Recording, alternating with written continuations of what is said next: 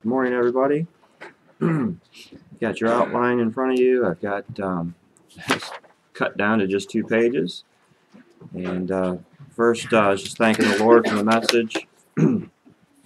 He definitely richly blessed again, as he always does, and just thank him for the message from his hand. It's not me, it's the Lord for sure.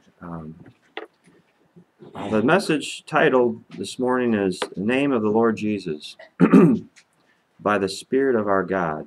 And what I want to preach, by God's grace, is that you have the name of Christ.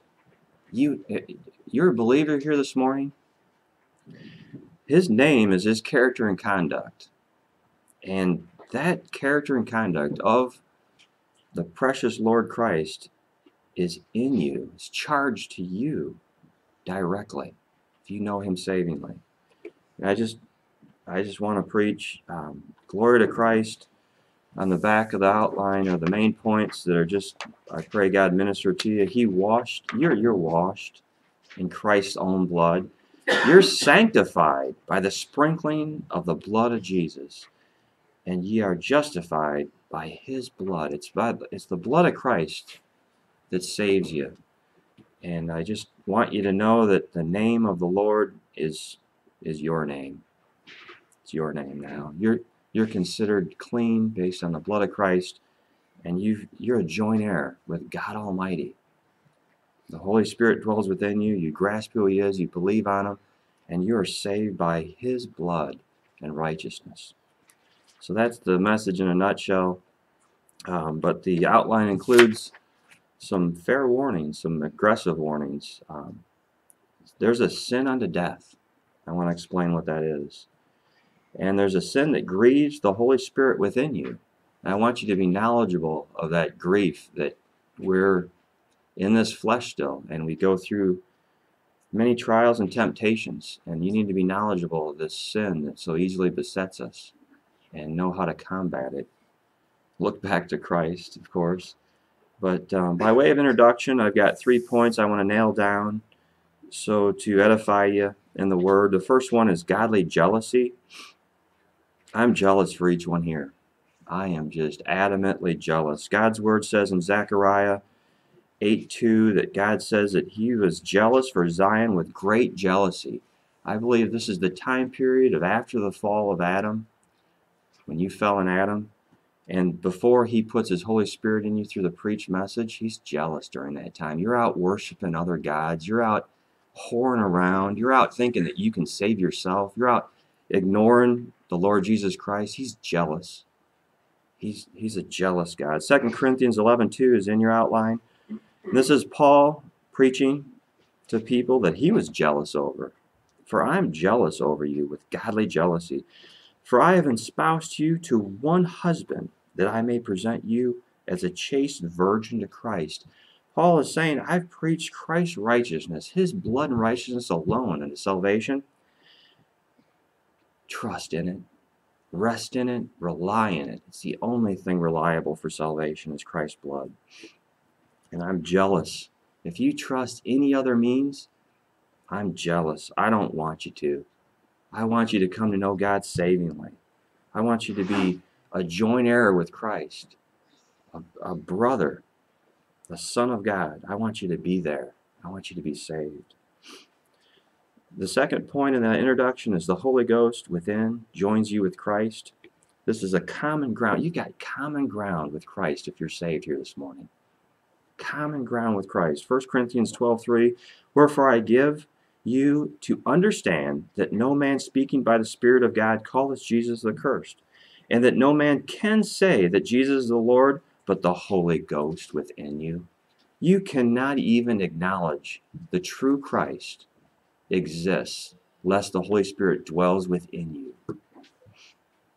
And of course, when he puts the Holy Spirit within you, you see that you're the dead dog sinner, that you're the problem, you're the offense, that you fell in Adam and that you hated God your whole life.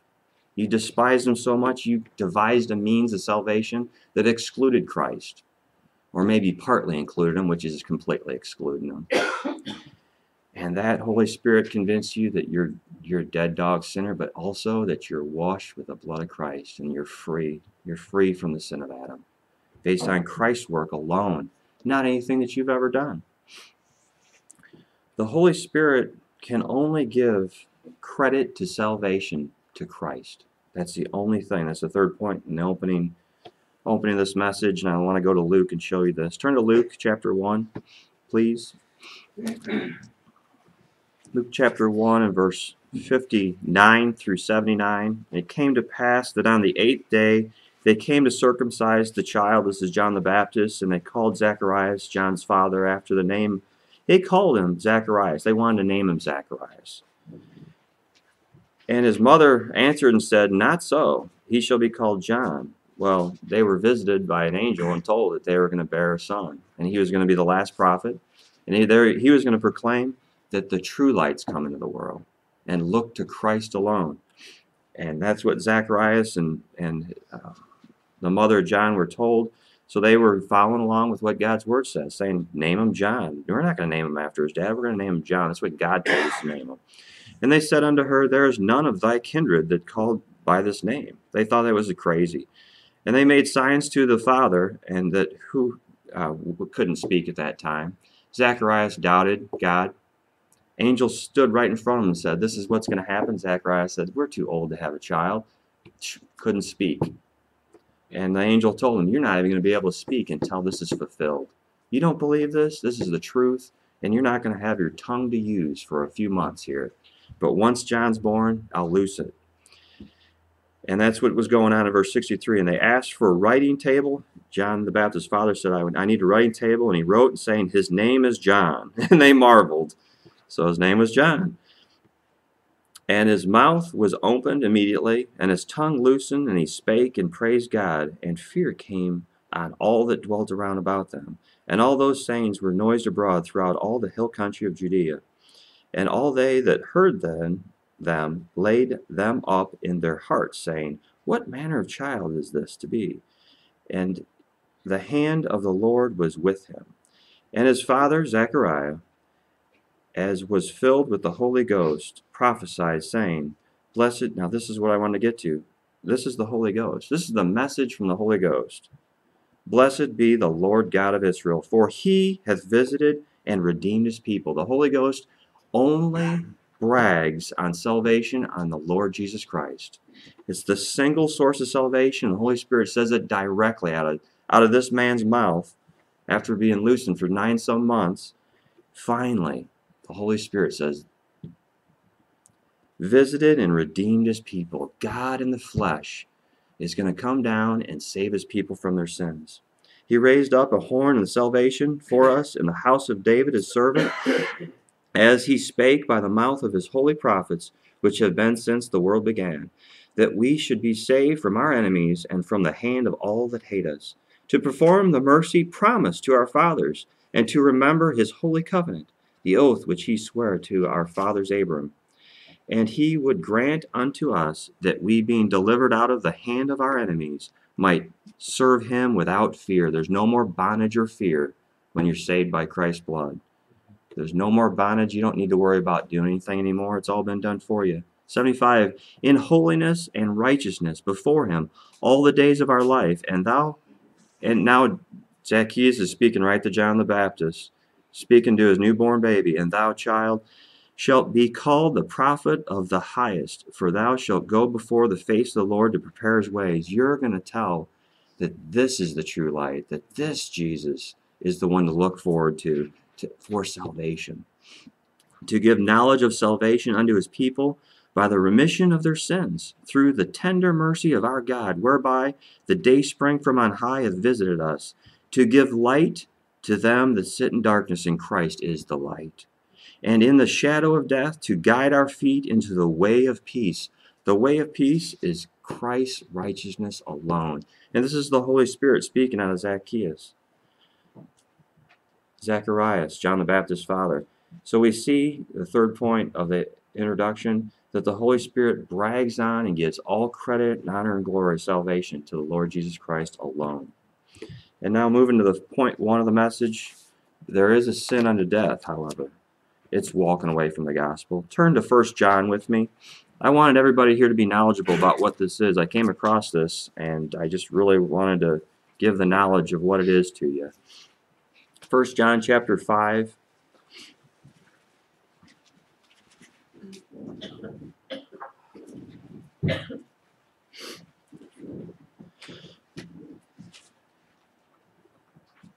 So 1 John chapter 5, verse 15, and if we know that he hear us, whatsoever we ask, we know that we have the petitions that we desire of him. If any man see his brother sin a sin which is not unto death, he shall ask, and he shall give him life for them that sin not unto death. There is a sin unto death, however. I do not say that he shall pray for it. All unrighteousness is sin, and there is a sin not unto death.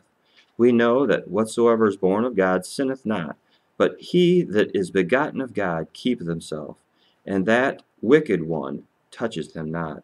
And we know that we are of God, and the whole world lieth in wickedness. And we know that the Son of God is come, and hath given us an understanding that we may know him that is true, and we are in him that is true, even in his Son Jesus Christ. This is the true God and the eternal life. Little children, keep yourselves from idols. There's a couple of points I want to bring out of this. First of all, in verse 18, we're born of God. We know that whosoever is born of God sinneth not. You cannot sin if you're born of God. Once God puts his Holy Spirit in you through a godly messenger, you cannot go back to trusting your righteousness, your self-works unto salvation. You can't do it. You agree with Christ as the alone salvation, your alone stay. And verse 18 also says, but he that is begotten of God keepeth himself, that the wicked one toucheth him not. Satan doesn't have any dominion over you anymore.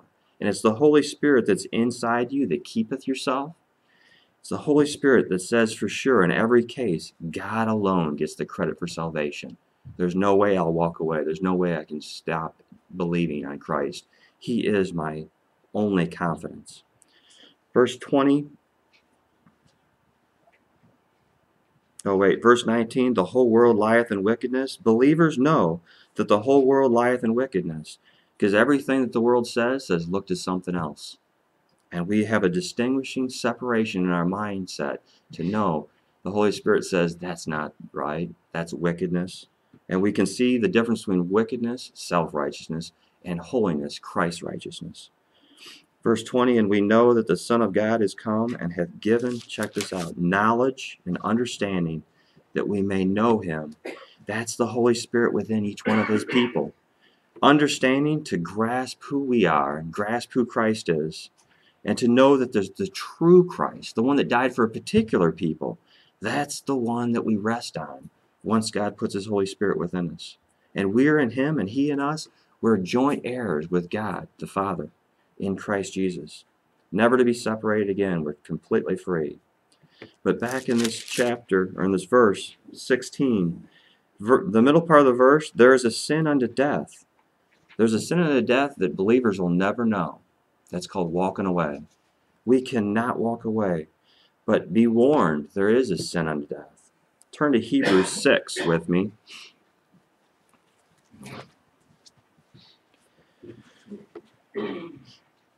Hebrews chapter 6 and verse 4. For it is impossible for those who were once enlightened and have tasted of the heavenly gift and were made partakers of the Holy Ghost and have tasted the good word of God and the powers of the world to come, if they should fall away, to renew them again unto repentance, seeing they have crucified themselves, the Son of God afresh, and put him to an open shame.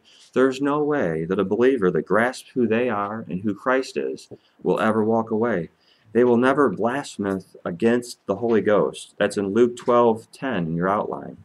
Whosoever shall speak a word against the Son of Man, it shall be forgiven him. But him that blasphemeth against the Holy Ghost, it shall not be forgiven.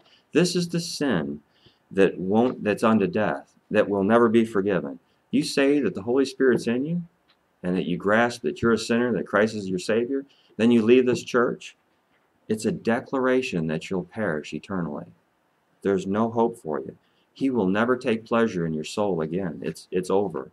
It's not a work that you do to lose salvation. It's a declaration you never were a believer. And everybody here needs to be sober to this and realize it's a real fact. The second sin that I want to go over is the sin that grieves the Spirit within you. And this is a moral issue. Let's look at what King David went through in his situation. 2 Samuel, please. Turn to 2 Samuel. King David went through quite an event in his life with immorality and grieved the Spirit. And we go through the same things. And I'm not picking on this one immoral act as saying this is the one. It's all of them.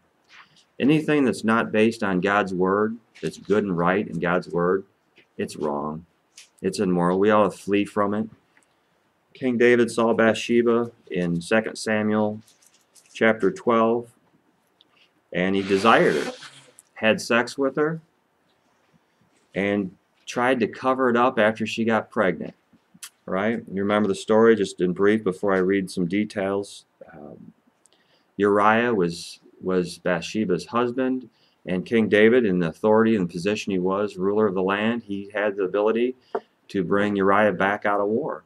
Said, bring that soldier back to be with his wife so I can cover up the fact I got her pregnant. Uriah was so true to his fellow soldiers, he refused to go into his house and lay with his wife and have a joyful evening. He slept out on the front doorstep that night. So David was still in a tough situation. That woman's pregnant. I got her pregnant. I got to cover my guilt. I'm going to have Uriah killed.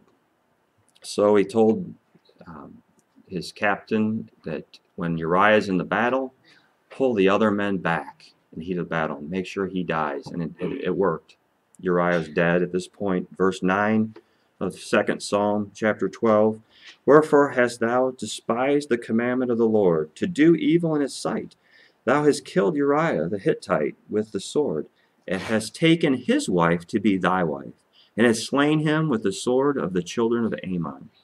Now therefore the sword shall never depart from thine house, because thou hast despised me, and hast taken the wife of Uriah the Hittite to be thy wife. Now this is Nathan correcting David. And Nathan was going through quite a situation in his own right, correcting the king of the land. And knowing that he could kill him. Didn't like what he was going to do. He just lifted his head off his shoulders. But he went in bold, just like I'm encouraging each one here today. Go in bold. Verse 11, Thus saith the Lord, Behold, I will raise up evil against thee out of thine own house, and I will take thy wives before thine eyes, and give them unto thy neighbor, and he shall lie with thy wives in the sight of this son. For thou did it secretly, but I will do this thing before all Israel, and before the sun. And David said unto Nathan, I have sinned against the Lord. And Nathan said unto David, Here's grace. The Lord also hath put away thy sin. Thou shalt not die. There is unearned favor that Nathan the messenger, the corrector, says, God's not going to kill you. Christ is going to take this very sin that grieves the Spirit. He's going to take this sin away from you and take it on himself. It's unearned favor. This is grace, the Lord Jesus Christ, upon David. Look in verse 14. Howbeit, because by this deed thou hast given great occasion to the enemies of the Lord to blaspheme. Nathan reminding King David, as a believer, when you're immoral, when you do things outside of God's holy word, if it's not in God's holy word and you're actively out there pursuing and doing it, making friends with people that hate God, doing things that are ungodly, unseemly, that's a disgrace. And it's no different than having an affair with a woman and killing her husband to cover it up. It's all a disgrace. If it's outside of God's word and Christ's character and conduct, get rid of it. Get rid of it. Turn to Ephesians 4. It's not a sin unto death. It's not a sin unto death. However, believers ought to be grieved because it's against Christ. Any sin is against Christ. Any and every sin is against Christ. David said it well. I've sinned against the Lord. He didn't say he sinned against Uriah. I sinned against the Lord. All sin is against Christ. Ephesians 4 and verse 22, put off these things, a former conversation of your old man, which is corrupt according to the deceitful lust. Now jump down to verse 30. Why should we put these things off? Because it grieves the Holy Spirit. So the message this morning, don't grieve the Holy Spirit within you. Put off, put on, and put away is what God's... A lot of puts here in these verses 22 through 30. So let's look at some of them. That ye put off concerning the former conversation of old man, which is corrupt according to the deceitful lust, and be renewed in the spirit of your mind, that ye put on the new man, which after God is created in righteousness, true holiness. Wherefore putting away lying, speaking, every man truth with his neighbor, for we are members of one another. Be angry and sin not.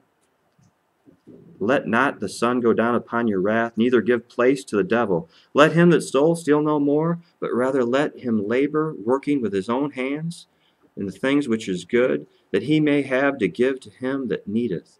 Let no corrupt communication proceed out of your mouth, but that which is good to the use of edifying, that it may minister grace unto the hearers. I want to come back to that and make a key point. But going down these, put off all those former things. You used to think that you could save yourself. You used to think that your immorality was justified. I don't have what I want, so I'm going to go out and get it and do it my way, just like David did. Put that off. Get rid of that nonsense. Be renewed in verse 23 and 24. Focus on the Holy Spirit that the Lord's given you. You're not your own anymore. He purchased you with the blood of Christ. You are not your own. You can't walk around and say, I'm going to do what I want when I want. There's no such thing as free will of man. Follow after the Word of God. Be obedient to everything herein. Be mindful of everything herein. Anything else? Idolatry. Keep yourself from idols. Stay away from that stuff. Be renewed in your mind and stop your lying. Stop being deceitful. That's what Satan did in the fall. Why are you going back to that stuff? Stay honest and true. Edify other people. Nathan edified. He went to the king to say, you're a disgrace.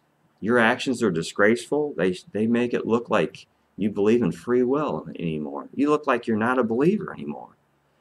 And by God's grace, that was received. And King David said, you're right. I've sinned against God Almighty. This is serious. But be that one that reproves. Go back and tell the fault. John the Baptist did it. Remember John the Baptist? If you want to study that out, that's in Luke 3:18. John the Baptist reproved Herod about sleeping with his brother's wife. And the other thing, when I was studying this, that blew my mind is he also reproved King Herod about all the evil which Herod had done. And the fact that God's word has the word all in it, I believe it. I believe that John the Baptist went back to King Herod on every single event and said, that's evil. What did it get, John the Baptist? His head sliced off. And if the correction that we deliver, God haters or a dear believer gets our head sliced off, so be it. The honor and glory goes to God alone, and we ought to be about the business of edifying everybody, unbelievers and believers alike, correcting and saying that's against God's word. Verse 29 wraps it up. Very key point. Let's look at 29 again. Let no corrupt communication proceed out of your mouth, but that which is good to the use of edifying, that it may minister grace unto the hearers. What's grace? You are a guilty, dead dog sinner, a God hater, and Christ died for you right then. Somebody comes up to you and it tears you up, runs you down, uses you, steals you the valuables in your life. You don't even lift a hand. You say, so be it. God told you to do that. That's grace. They use you and abuse you in this life. We're not here to stay. So what? Take my wagon, take everything. Looking unto Christ, minister grace to him. Return the favor of evil as good. They deliver evil to you, turn around and deliver good back. This is the Lord Christ's message to you. Deliver wholesome, holy grace when they deliver the scum of hate back to you. Deliver grace, everything grace. Turn to 1 Thessalonians, please.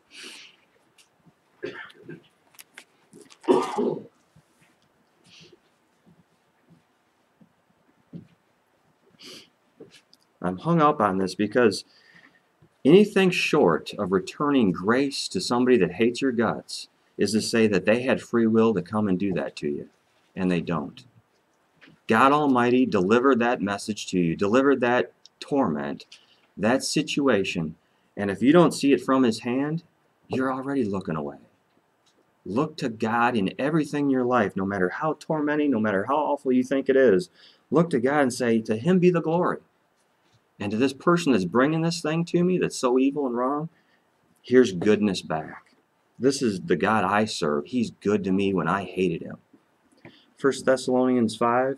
Now we exhort you, brethren, warn them that are unruly, comfort the feeble-minded, support the weak, be patient toward all men. Now that's all men, not just believers, that's everybody. See that none render evil for evil unto any man, but ever follow that which is good, both among yourselves and to all men. He's saying every single person, just like the two examples I brought you from the Word, whether they're a believer or not, you render good back to them. You give them the good holy word of the Lord. You tell them who God is. You rejoice evermore. You pray for them without ceasing. This is for your enemies. You ask God, please save them. They're tormenting me in my life. So what? Save them. They're lost like I was. In everything give thanks, for this is the will of God in Christ Jesus concerning you. Now this is a verse you can stand on for the rest of your life. You have some evil come your way in your life. In everything give thanks. But I lost somebody that's dear to me. In everything give thanks. I gained a promotion. In everything give thanks. That's not you earning it. That's God's mercy towards you. In everything give thanks, for this is the will of God in Christ Jesus concerning you personally. Every moment of your day, every moment that's either tormenting or rejoiceful, eyes back on Christ. You gave this to me. Quench not the spirit, despise not prophesying, prove all things, hold fast that which is good. Abstain from all appearance of evil, and that's a good thing to think of coming into the wicked Christian holiday, supposed Christian holiday in America. Abstain from all appearance of evil. Stay away from Christmas. It's ridiculous. It's a whore. It's saying that Christ died for everybody. He did not die for everybody. He died for a particular people, the very elect. And the very God of peace sanctify you wholly. And I pray, God, your whole spirit, your soul, your body be preserved blameless unto the coming of the Lord Jesus Christ. Faithful is He that calleth you, who also will do it. Now, circle, He will do it, and go back to keep you, your spirit and your soul, body preserved. God Almighty keeps and preserves you in the Lord Jesus Christ. All those things that you lose in this world, people mock you, despise you, bless them. Pray for them. Smile back. Tell them the truth of the gospel. Tell them who Christ is. I want to show you the parable of the unmerciful servant. It'll blow your mind. Go to Matthew 18 with me. Christ taught boldly from this parable of the unmerciful servant. And I think it shows exactly what's going on in this message this morning. There's a sin unto death. There's people that are going to act like they believe the gospel and they're going to walk away and they were never believers. And there's those that are believers that are just not looking at the Holy Spirit. They're not focused that they're bought with a price. That we're not even ourselves. Our body isn't ours and our spirit isn't ours. Both have been brought back again in union with God. Yet we're still on this earth. Be sober to this. Be mindful of this. Peter came to Christ in verse 21 of Matthew 18 and said, Lord, how often shall my brother sin against me and I forgive him? About 7 times? Jesus said, no, not 7. 70 times 7. Christ said, Don't ever stop forgiving them. Just keep on forgiving. I forgave you. Why are you trying to act like there's a number that works?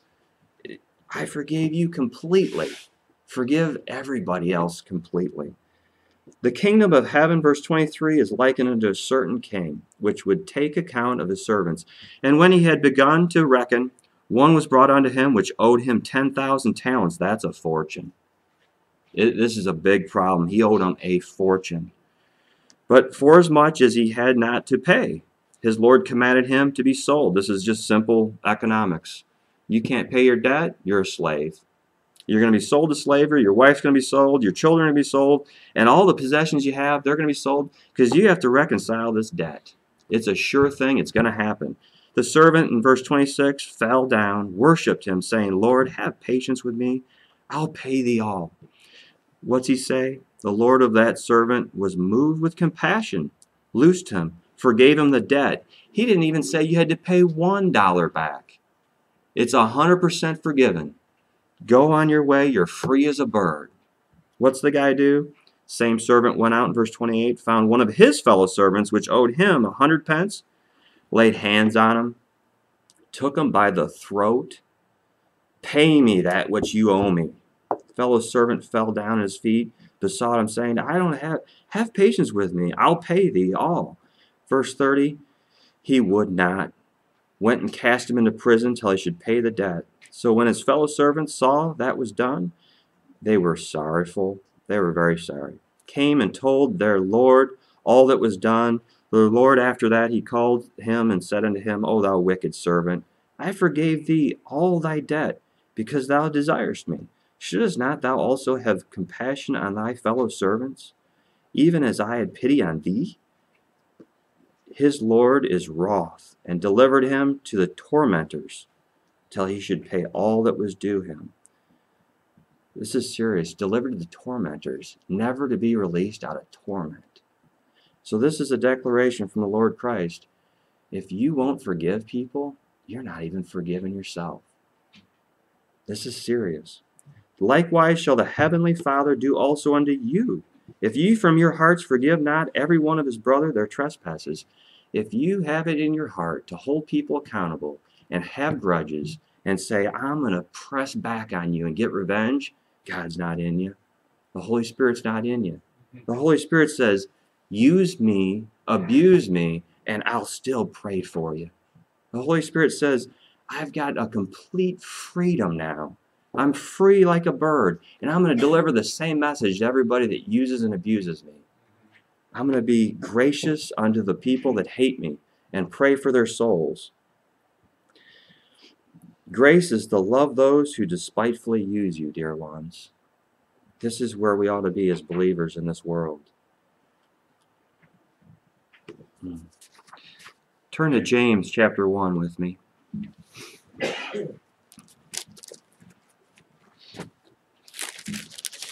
James chapter 1 is a serious warning about duplicity. Saying you believe, yet you won't forgive people. Saying you believe, but you're going to get revenge on them. You're going to pay them back. That's not the Spirit of Christ. That's the spirit of the devil. James chapter 1 says, My brethren, count it all joy when ye fall into divers temptations. You get all beat up by the world, you're supposed to count that joy, dear one. Knowing this, that the trying of your faith worketh patience. Patience is turning all those losses into grace and glory to God, to praise God for them.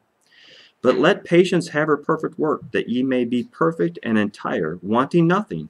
If any of you lack wisdom, let him ask God, that giveth to all men liberally, and upbraideth not, and it shall be given to him. See, everything is just provided. All the blood and righteousness of Christ is provided for you. You don't have to do anything for salvation. It's all just a free gift. But let him ask in faith, nothing wavering. For he that wavereth is like a wave of the sea driven with the wind and tossed. For let not that man think that he shall receive anything of the Lord. A double-minded man is unstable in all his ways. A double-minded man is somebody that does not rest on God's word, does not want anything to do with God's word, would rather come up with a solution on their own logical mindset. It's hate for God. It's going the wrong way. Dear one, don't do it. Don't follow your heart. Follow God's word. Faith in verse 6, but let him ask in faith, that's going to the word for a promise. You're in a difficult situation in your life, hunker down in the word, read the word until God enlighten you. Say, there it is. With his Holy Spirit within you, he's going to open up a passage and say, there it is. That's the direction of my life. I'm going to go that way. I'm going to rest and stand on this one verse to get me through this tormenting time in my life. That's asking in faith, and God delivers that over and over again in the life of his people through the Holy Spirit that he's put within you. So the word is where we go in times of torment and trials. And look at John 1 for what the word is. Turn to John 1 with me. John in chapter 1. Look at who the word is, rather.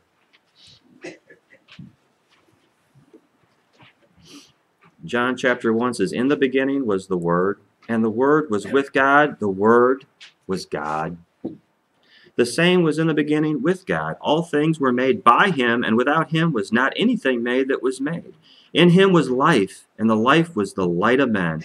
And the light shineth in darkness, and the darkness comprehended it not. Christ walked right here on this earth, and people that weren't enlightened by his Holy Spirit didn't even know who he was.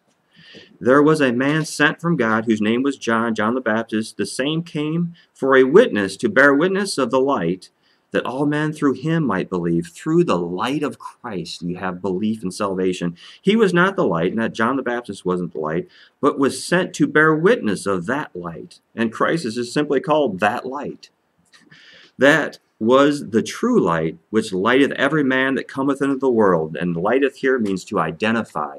Christ's light shines on you and either reflects back the Holy Spirit within, or there's darkness.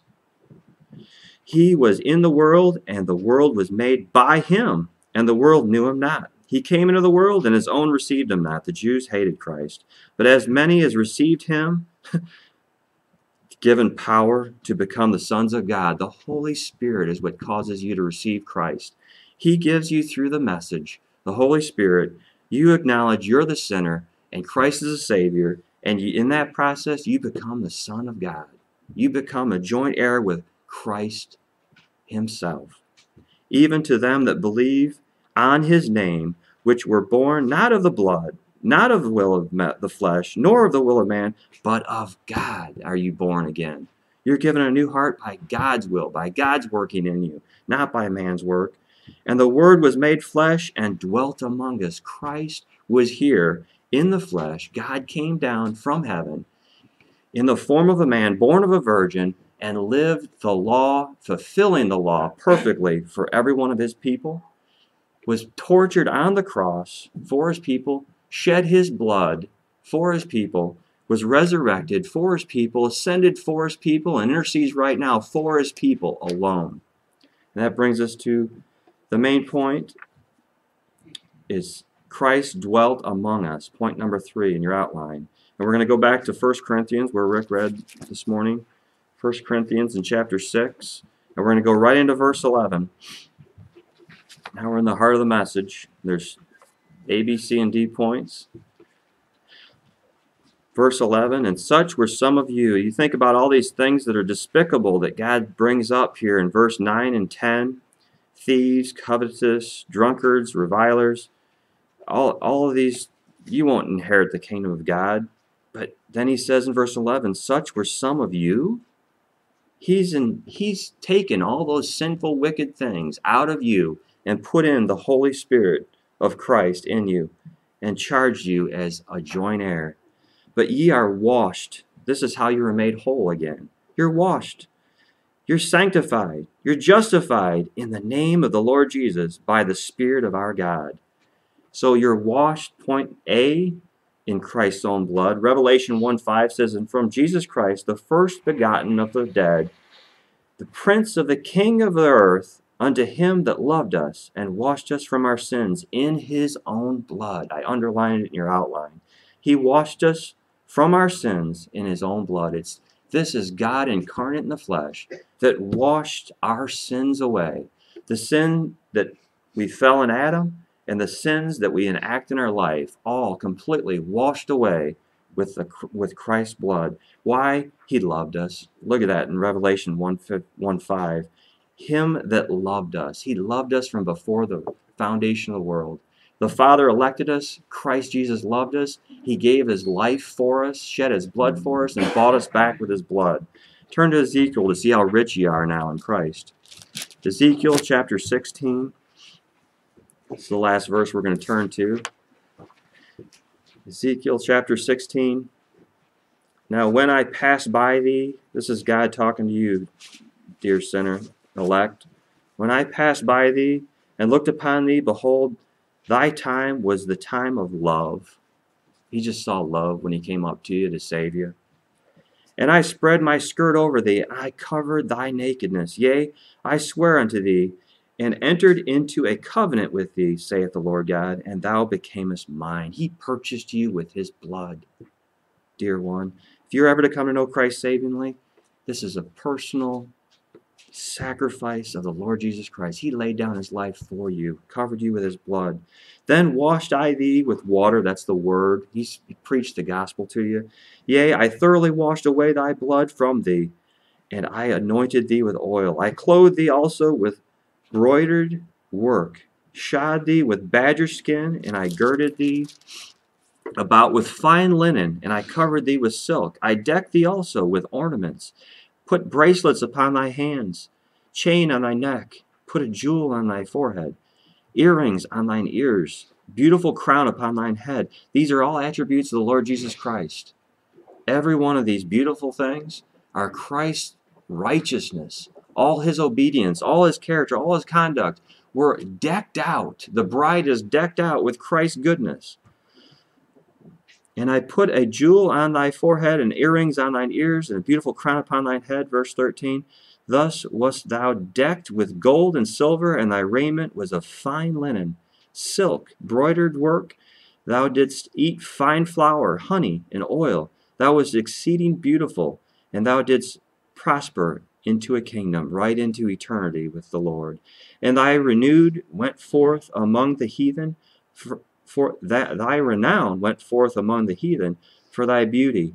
For it was perfect through my comeliness. It's the comeliness and the obedience of the Lord Jesus Christ that you're made beautiful. You're decked out in all the best of everything because of Christ's comeliness, which I had put upon thee, saith the Lord God. He dressed you. He enables you with everything, and he gives all his righteousness of his dear Son to you as a joint heir. Also in your outline is Revelation 7:14. You're washed in Christ's own blood. These are they which came out of great tribulation. God's saying that you came out from being persecuted in this world, but you've washed your robes, made white with the blood of the Lamb. So in Revelation, there's a proclamation of all those that washed our robes in the blood of the Lamb. How can you get a robe clean with blood? It's Christ, God blood. It's holiness. It's righteousness. Point B is that you are sanctified by the sprinkling of the blood of Jesus. 2 Thessalonians 3:13 says, God hath from the beginning chosen you. You're chosen to salvation through sanctification of the Spirit and belief of the truth. Sanctification means holiness. The Holy Spirit within you sanctifies and finishes the work off. It's the Lord's work. The Holy Spirit's put in. You grasp that you're saved now. 1 Peter 1:2 says it this way. We were elect according to the foreknowledge of God the Father through sanctification of the Spirit unto or because of the righteousness or the obedience of the Lord Jesus Christ through the sprinkling of the blood of Jesus Christ. It's the sprinkling of the blood, and the sprinkling in Greek means to be sprinkled, to sprinkle over a limited amount. This is limited in that the blood is particular for the elect. And it says it right there in 1 Peter 1:2, elect according to the foreknowledge of God. There's a sprinkling of the Lord Jesus Christ's blood right to the particular elect, and it completely washes you of all your sin. Point C, you're justified by his blood. Romans 5:9 says, being now justified by his blood, we shall be saved from wrath through him. There's no more wrath. There's no more fear of death, dear one. It's completely paid for. The substitutionary work of Christ accomplished all that would have swamped you into hell throughout eternity.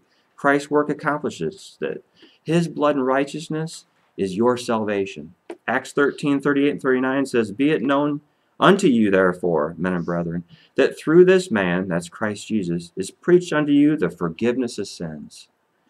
And by him all that believe are justified from all things." What are those all things? Your sins, from which ye could not be justified by the law of Moses. You couldn't justify yourself. The law of Moses was not a means. The law of Moses was given to show the knowledge of sin.